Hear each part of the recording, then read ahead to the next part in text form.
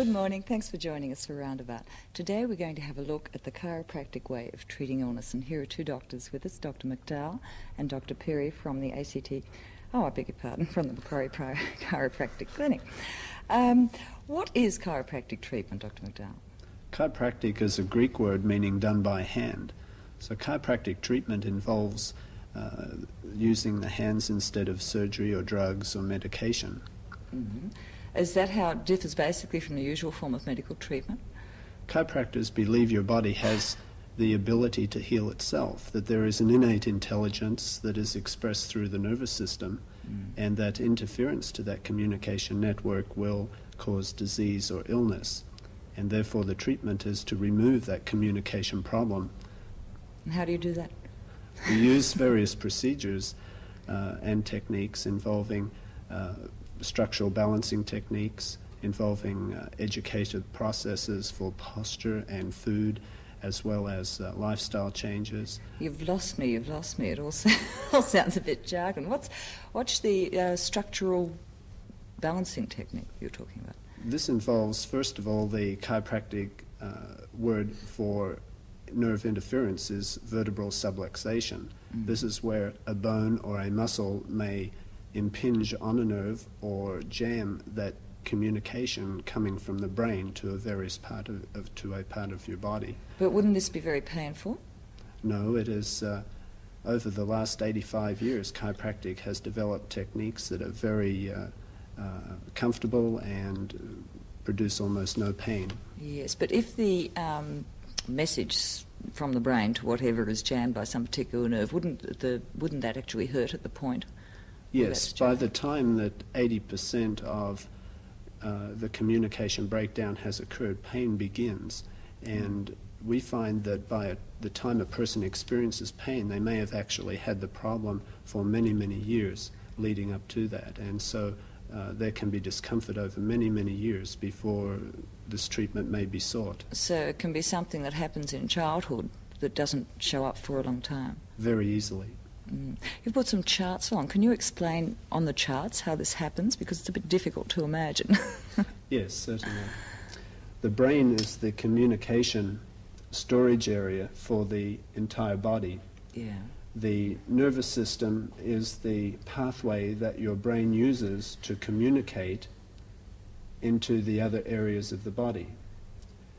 At various points along the spinal cord, the nerve passes between bone structures and then goes to the various organs in the body.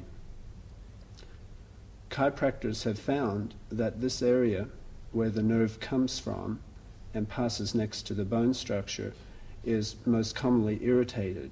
When a fall or an injury occurs, the bone will twist, jam the nerve, and oftentimes this is regarded as a normal by other health professions, yet chiropractors find that it will produce a communication blockage in many other parts of the body.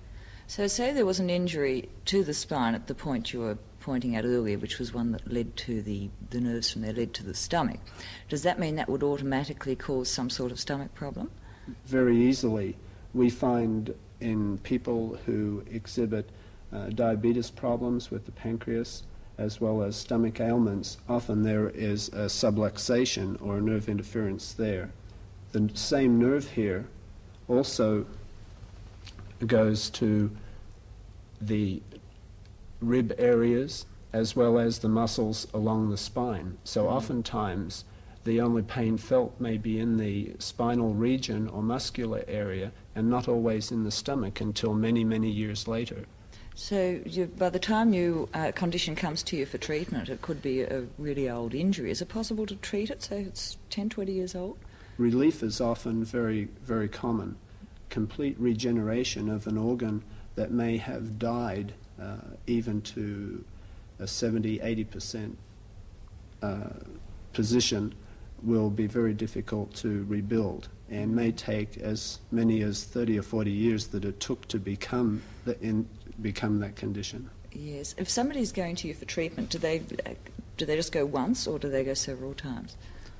The patients of chiropractors usually will attend for symptom relief as quickly as possible. and so the chiropractor is dedicated to provide that relief as quickly as possible.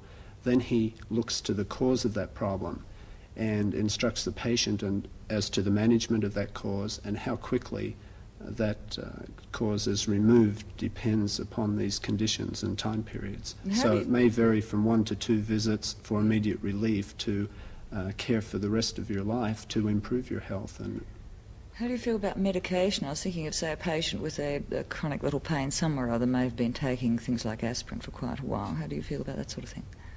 We feel that medication is commonly overprescribed, and that many people take it without really understanding that the pain they are experiencing is similar to an oil light in your car's dashboard. Rather than take an aspirin to get rid of the pain, it would be similar to getting a hammer and beating out the oil light on your dashboard. It doesn't fix the problem. And so we prefer that you look to the problem and change that, and then manage it carefully through exercise, diet, and correct environment. Yeah. Dr. Pirie, how did you become a chiropractor? It's a very good question. One of those things, Judy, I'm not exactly sure. My exposure to chiropractic was fairly limited before I went into it, and I was studying at the University of Waterloo in Canada, and was sitting in the library one day, and I just started to think of things that would relate to what I was doing, and chiropractic seemed to be one of those things that would get me into things that I would be interested in, and got involved with it, and it turned out to be quite good. And what do you do to become trained as a chiropractor? Well, the preliminary training now in Canada and the United States is at least 3 years university before the actual 4-year chiropractic program, or 5 years in Australia, as it is now. Is that chiropractic program related to the usual Doctor of Medicine type of degree, or is it a completely different thing? The course in chiropractic is very similar. I mean, the basic sciences are the same, except we don't take pharmacology or surgery. We would take chiropractic adjusting and analysis versus those types of things. And I believe you can tell us how this sort of injury can happen to the spine that affects us like this later. Yes, well, Don was mentioning subluxation, and we have some charts here which would be appropriate to look at this time. A subluxation basically is involved with a misalignment of the vertebrae, and correcting a subluxation will improve function, obviously, in the body. All systems will be improved, elimination, respiration, any of those systems. The causes of subluxation is basically a stress which the body hasn't adapted to, and this can relate to anything that you can see on the chart: anger, irritation, conflict, contact sports. And in fact, we feel... picture of the baby being born birth process. This is very significant to us. The birth of a baby seems to be one of the main factors that can cause subluxation. In fact, research being done now in the United States is indicating that this is one of the major interfering processes that we go through in life, and can lead to very severe disorders later on after this has happened. Yeah. How long has chiropractic been practiced, Dr. McDowall? In 1895, Dr. David Palmer discovered chiropractic. He developed the procedure that we use at this time. So it has been in existence since that period of time. Can you do anything about modern diseases, things like stress or psychosomatic illnesses, or the sort of things that have come in the last 5, 10, 20 years, whatever? Very much so. I believe Dr. Diamond was on your program last week or the week before, and he illustrated many techniques that the chiropractors have developed to help alleviate stress. And we use muscle testing techniques to measure the effects of the environment. We are able to improve a person's nervous system to the extent where they can accommodate to more and more increasing stress.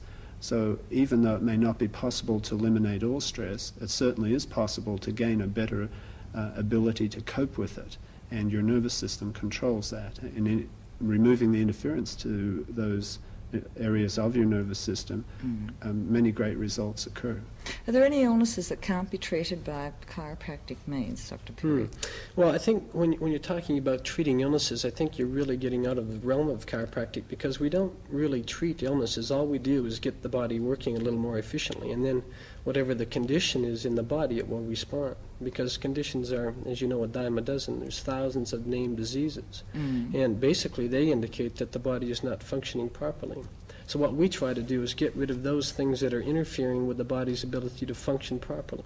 When that happens, then the body, if it's not degenerated to the point where, there's no hope, we don't like to say that, but if it's degenerated beyond a situation where the matter is completely destroyed, then maybe surgery or drugs would be indicated there. But we don't really treat conditions per se, we treat the body as a whole.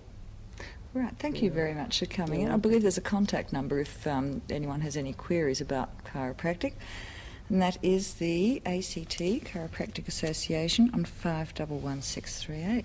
Thanks very much for coming in again. Thanks. We'll be back after this break with two members from the Melbourne Theatre Company.